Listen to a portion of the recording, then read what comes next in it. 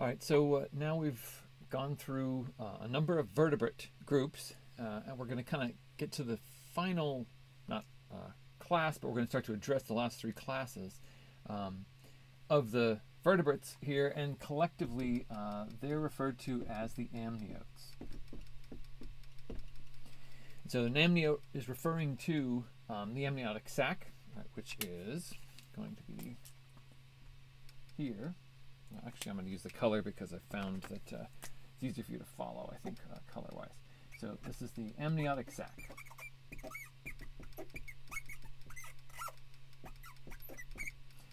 That contains the embryo. So this little guy here is representing a little vertebrate embryo.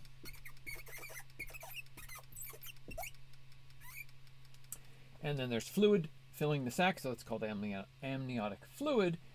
And then the membrane itself is the amniotic membrane. So the amniotic sac is sort of the membrane and the fluid combined. So the amniotic sac has a membrane and fluid. And the embryo is suspended in that fluid. So if you recall back to the previous lecture, we were talking about amphibia, that the amphibians are required to be around water for reproduction. So they both have external fertilization, and then the embryos develop in the water. They only have a jelly sac, so they would dry out if they were exposed to air. And then the young have gills, and they typically respire by extracting oxygen from water. So that's going to be similar now, except that, in a way, I mentioned this once before, the idea here is there's this older sort of saying, that they take the pond with them.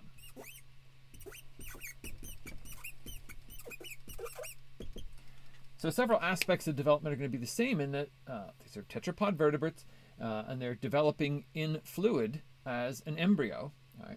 But that fluid is contained now inside this egg, right? And so that's going to be the idea. The amniotes are the vertebrates that produce eggs, and these are going to be the reptiles, birds, and mammals.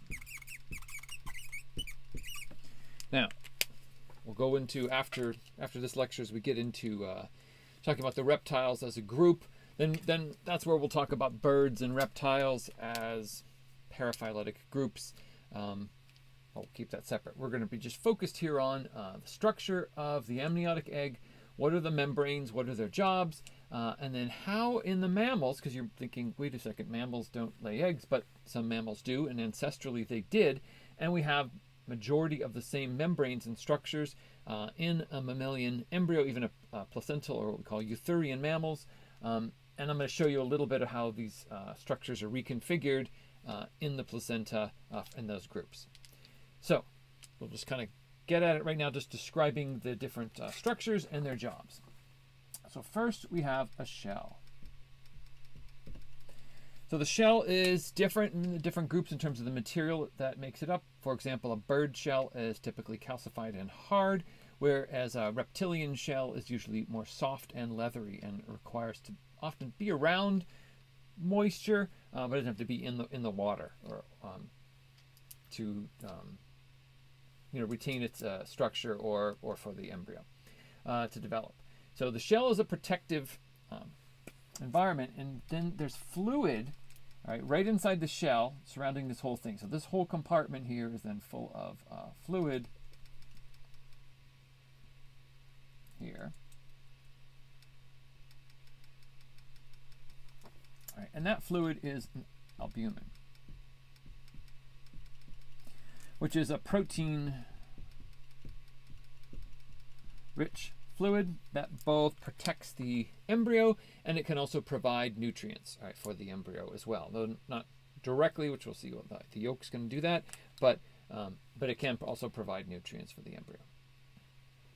Now, surrounding everything else that we're going to talk about, so we're going to have the embryo, the amniotic sac, which I already mentioned, and then we're going to have these two other structures, all right? So, and then there's going to be something else surrounding everything, still within inside the fluid of the albumin, and then within inside the shell. So what is this here? So this structure here this structure as we're talking about here, is called the chorion. So it's a membrane, and a key importance of this chorion is that we're also going to find it in really all the groups. So the reptiles, birds that lay the eggs, the mammals that lay the eggs, and then the mammals that have other variations of development. So as we talk about mammals, we're going to break them into groups that'll be the egg-laying mammals, the marsupials, and then the eutherians, or the placental mammals. They're all going to still have a chorion. Right. So all those groups. So the placental mammals have a chorion. We have a chorion as we develop. So all those things are going to be the same. So keep that in mind, that one's going to always stay pretty much as it is. And so is the amniotic sac. That's going to remain in all the groups. Same function, same basic structure. Everything's the same for all these groups of organisms. What's going to be rearranged a little bit in some of the groups are going to be these two structures here. So this one is going to be the yolk. All right, so we have a yolk sac. All right, so the outer membrane is the yolk sac, and then inside is the yolk with a lot of fatty nutrients.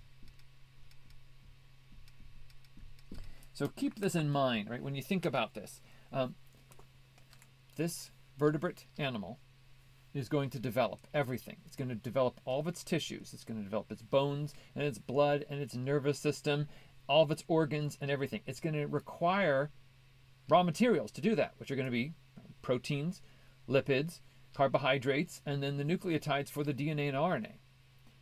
So where are all those things going to come from? Where's the energy going to come from? Where are the molecules going to come from? Well, the yolk really stores all these nutrients to build the whole organism. So this is how important it is. And so the organism is going to be connected. All right.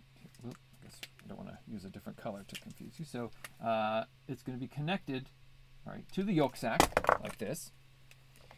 And in addition, what we have is another structure. So we have this one here that I coded in purple. All right, an allantois. Now, this structure here is one that you might be the least familiar with. Well, probably haven't heard of the chorion before, perhaps as well. But the allantois is the structure that's going to store waste, for one, usually nitrogenous waste. So think about it. The embryo is a living multicellular organism. It is undergoing metabolism. As it develops, all of its cells individually are undergoing their metabolism, and they produce metabolic waste. The organism is going to start to produce waste itself, and that waste is going to have to go somewhere. When an organism is in, say, a pond, that diffusion can kind of take away some of those wastes into the water surrounding them. But here, everything is contained within the shell. So we're actually going to find some of the waste will be transported out even into the shell itself over time. So the shells of an unfertilized egg versus a fertilized egg that's had some development versus later development will have different chemical components, because some of those things will be taken out actually of the organism and they can be deposited into the shell. But the allantois is what's going to remove a lot of the waste, metabolic waste that's produced by the embryo, and pull it away from them. So the embryo it's also going to be, as a second function, it's important, is in gas exchange. Because once again, if the organism is in a lake or a stream and it's developing and water is constantly flowing around it, or there's just a massive body of water, there's going to be a lot of oxygen. Locally, the oxygen can get depleted, but as currents in the water moves around, you can get new fresh water with more dissolved oxygen in it. Here again, you have a contained system. So if it were completely sealed, right? So if this shell were completely gas locked, for example, and there was no gas exchange to the outside, the organism would ultimately not get enough oxygen. All right. So first off, the shell, keep in mind, is porous.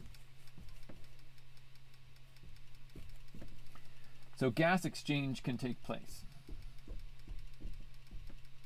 across the shell.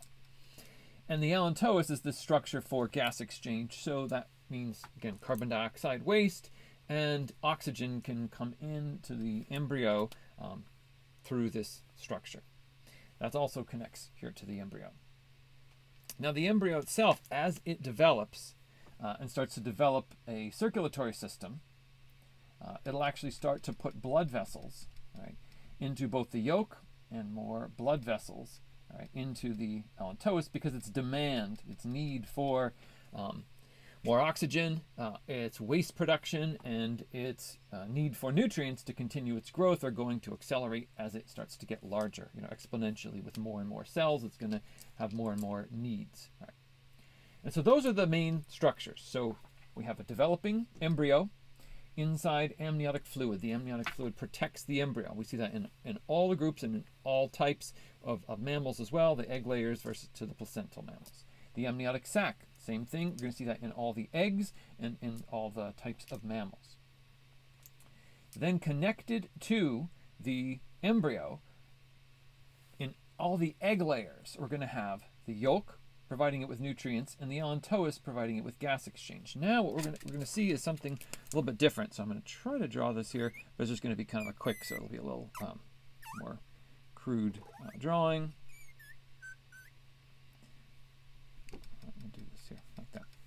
Now, we're going to have, I'll try to use the same colors. This is the embryo. And then we're going to have the amniotic sac around the embryo, like this. We are going to still have the chorion, which I did in the, it was actually a lighter green. This one here.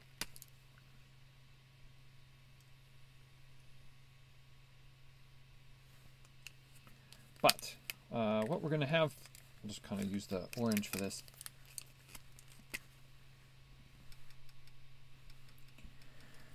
This yolk and allantois are going to be essentially replaced with an umbilical cord.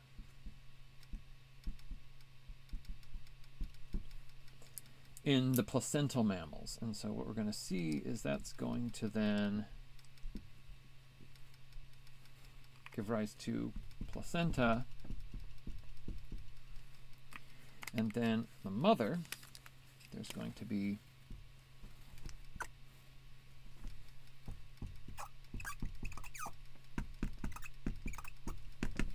the uterine lining, so the lining of the uterus, and so there are blood vessels right in here from the mother, and then there are blood vessels in here, right, from the embryo, right? And then we'll eventually get direct exchange, between these two. So we're not really focusing on the placenta right now in the Eutherian mammals. It's just sort of a comparison to kind of show you that we still have the chorion, we still have the amniotic sac,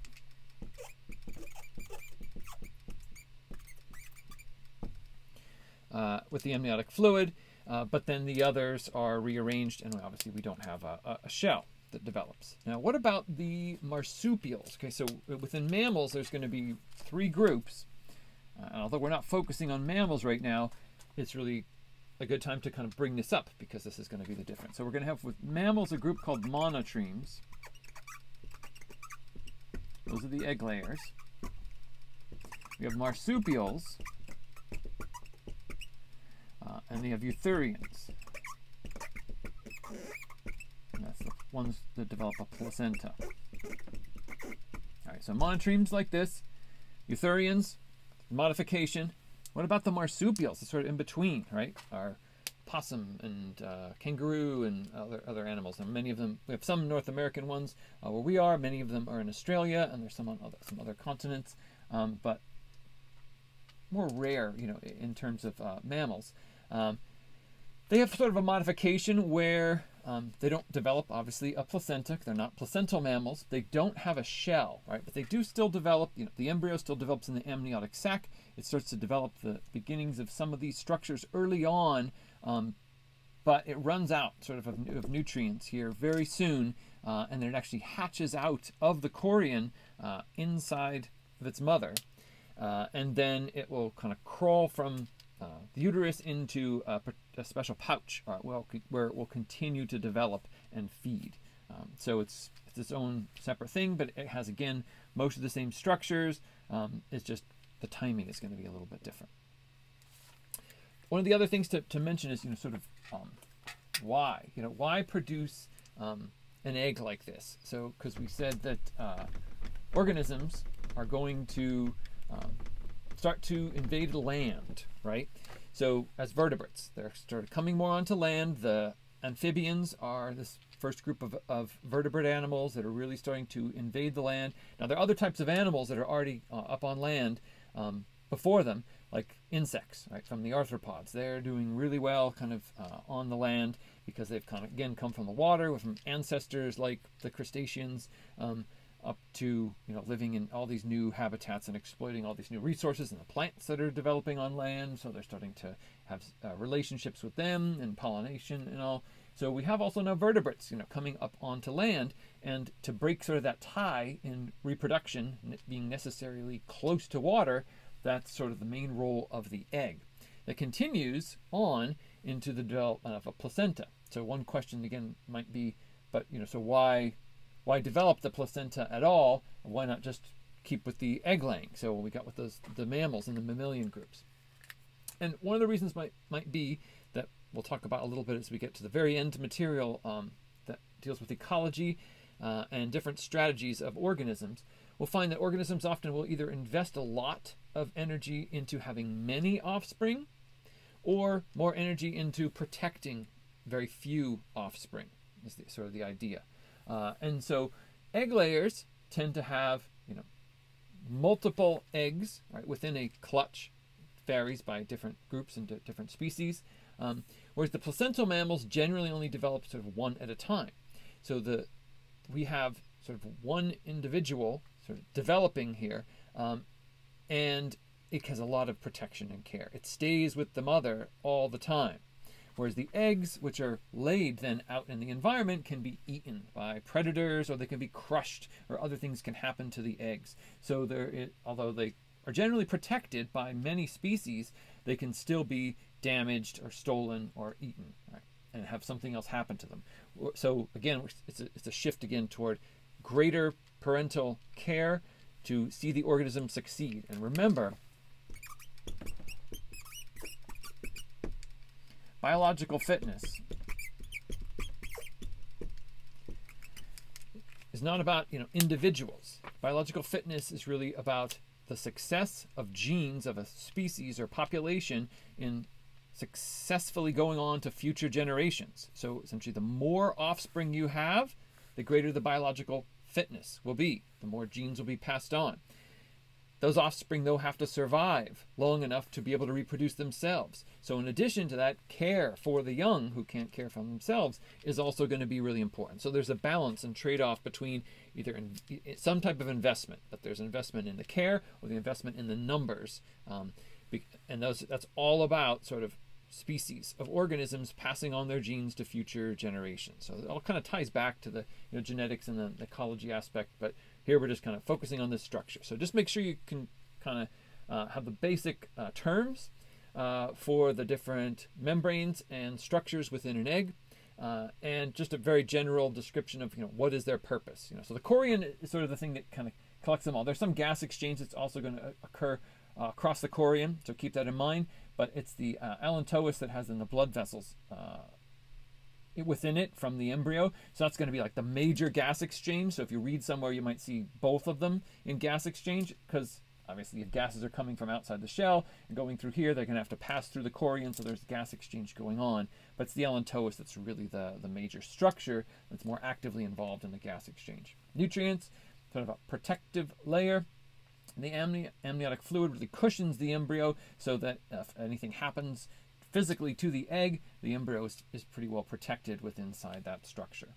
All right, and so those are the main parts and pieces, of the amniotic egg. And so what we'll do now is we're going to go into reptiles, and that's going to be a look at the groups, and the paraphyletic nature of the reptiles. So we'll be looking more at cladogram and some details within the groups within there. And then we'll talk about birds specifically as a unique group and some of their unique traits. And then we'll end with the mammals.